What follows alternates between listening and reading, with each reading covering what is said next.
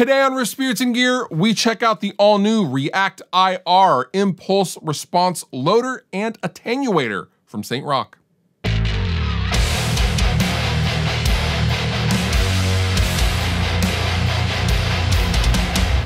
I've been a long-time user of impulse responses for my guitar tones, whether that is in the form of a digital plugin or outboard hardware like Universal Audio Aux and the two-note stuff, the Torpedo series of impulse loaders. Well, the new kid on the block is the React IR from St. Rock. Now, this thing has several little magic tricks and some things under the hood that kind of set this apart from the other hardware impulse loaders on the market.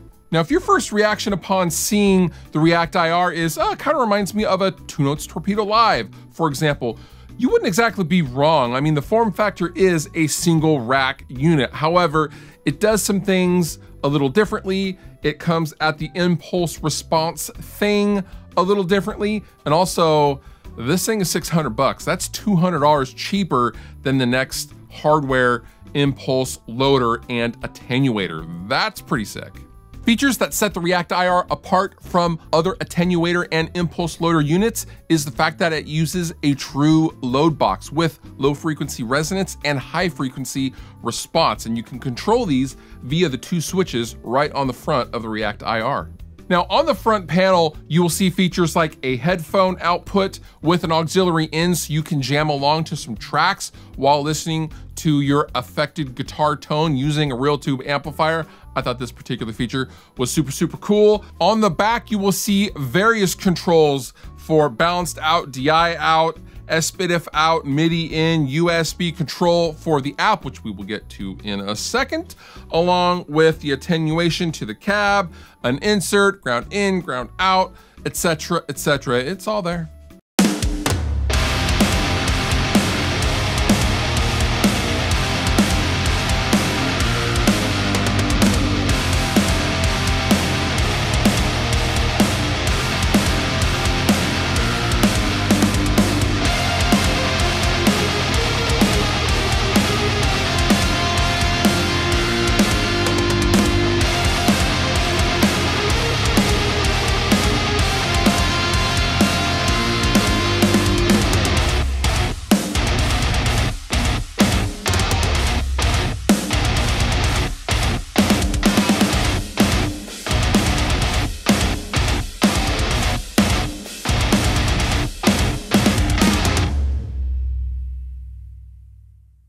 Now, some of the bells and whistles I was talking about underneath the hood of the React IR are the ability to load and mix up to 8 individual impulse responses and then render those out with the included effects in the unit, which is like noise gate, EQ, low pass filter, high pass filter, etc., etc. You can make all that stuff and boil it all down to a single impulse and then burn it onto the unit, saving onto the unit. I found that really useful. In addition to that, you can also essentially make your own impulse responses with this unit, and it utilizes an EQ match to the unaffected amplifier tone, and it basically matches the EQ curve from your mic'd cabinet, and it spits out an IR so you can take your mic'd up tone with you wherever you happen to go. Okay, so I thought I would give you guys a glimpse at the React IR remote software. And this software controls every element of the React IR. And once you have it plugged into your computer, you no longer really have a need to touch or do anything on the face of the React IR. I have it right here. It's right here, just barely out of the shot, but I'm going to kind of give you guys an overview on how this thing works. So right now, I have some IRs that are on the unit itself. Now, when an IR is on the unit, it can load and have active one at a time. Now, if you have IRs and your speaker impulses in a folder somewhere on your computer, like I do right here, this is my ML SoundLab ZillaCab pack, for example. So right now I have no IR loaded and my guitar sound is the direct amp sound. doesn't sound good. I have up to 8 channels that I can load various impulse responses on. Now, I can do this several different ways. I can drag them on, etc., etc. But I'm going to use it's telling me I need to use the folder. I'm going to use the folder, and I'm going to already be in my Zilla cab pack for the ML Sound Lab impulse response pack. So I'm just going to hit V30 SM7B, and I'm going to load that up in channel number 1. Now you'll notice that up here, it's opened up that folder. So now that I have that one IR loaded, I should have an actual guitar tone. And I do, and it sounds pretty good. I still have 7 more channels to load stuff onto. So I'm gonna click on over to channel 2 and gonna go to the folder. I'm gonna go, I don't know. Let's try the V30 with the 160 on it.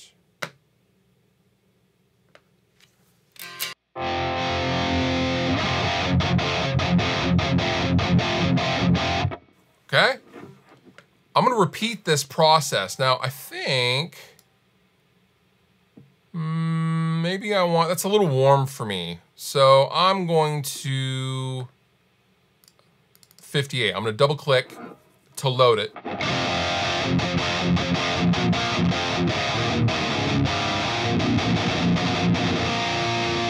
I got the top end I want, but I don't know, maybe I'm gonna add another IR. Now, I know with the ML Sound Lab pack in particular, all these are phase aligned, so I can load multiple instances of them and I won't have any out of phasiness sound. I'm gonna load another one. I don't know, how about a 906?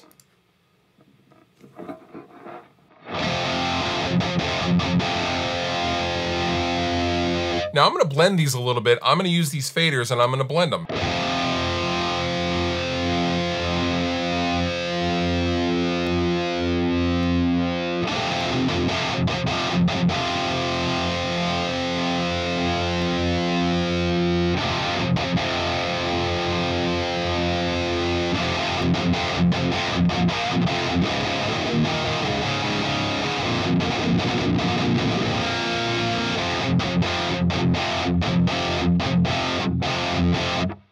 Sounds pretty good to me.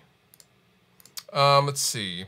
I'm gonna click on over to the effects channel, and this is kind of a global effects panel. Now we have a noise gate, we have a tone stack in case we're running a preamp, a PA curve to be, you know, friendly for a PA if we're gonna amplify it really, really loud, a high pass filter, a low pass filter, and a 5-band graphic EQ.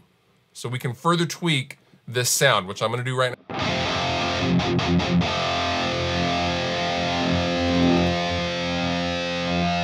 I'm gonna take out some of the low mids.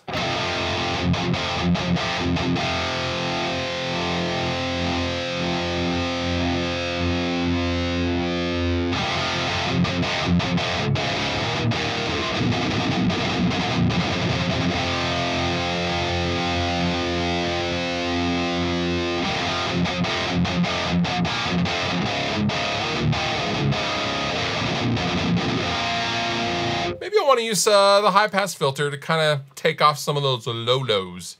Right now it's at 80 Hertz. That's pretty good. That's where I would want it to be.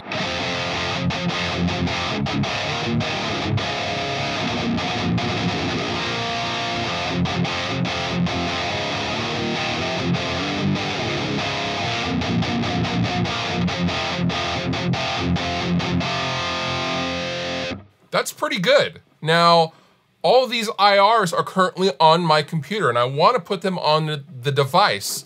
So up here in this burn to device button, what it will do is it will render out a single IR file with all of these settings, and including the sliders and the 3 loaded IRs, and it will make one rendered IR out of all of these settings and then put it on to the unit. How cool is that? So I'm gonna go ahead and do that. I'm gonna burn to device.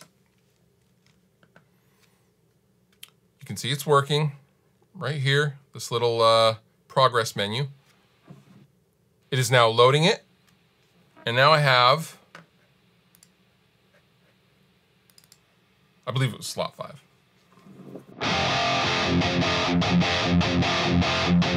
And there's the IR. It's loaded onto the unit, and now I can take it with me wherever I want to go.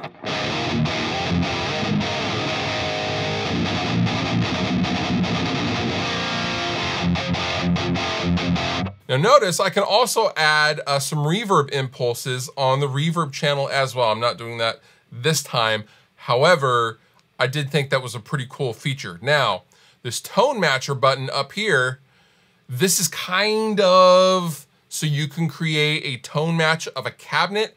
It's not really I mean, you are creating an impulse response, but it doesn't generate a tone, or it doesn't sweep.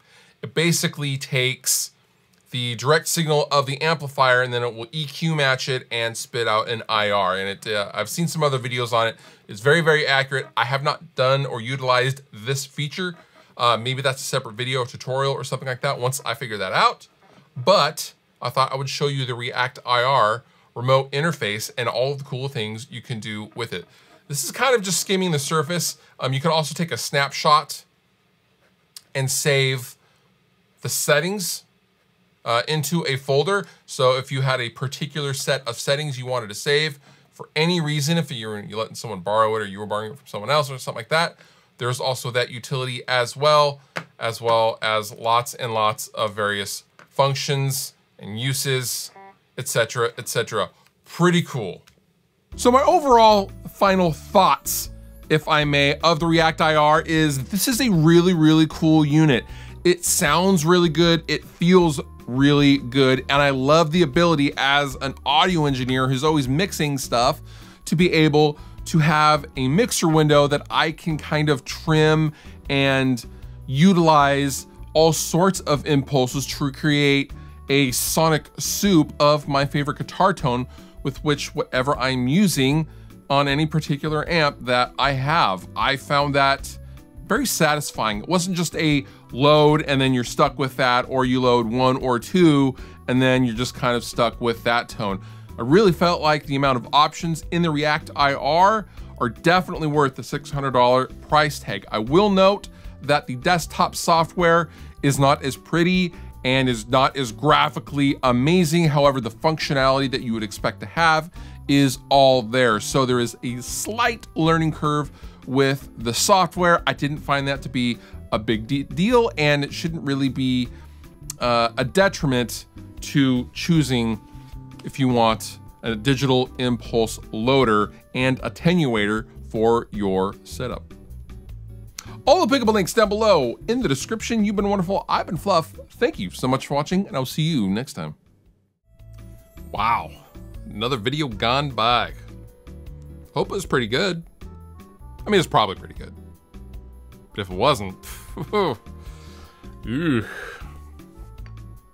awkward, right?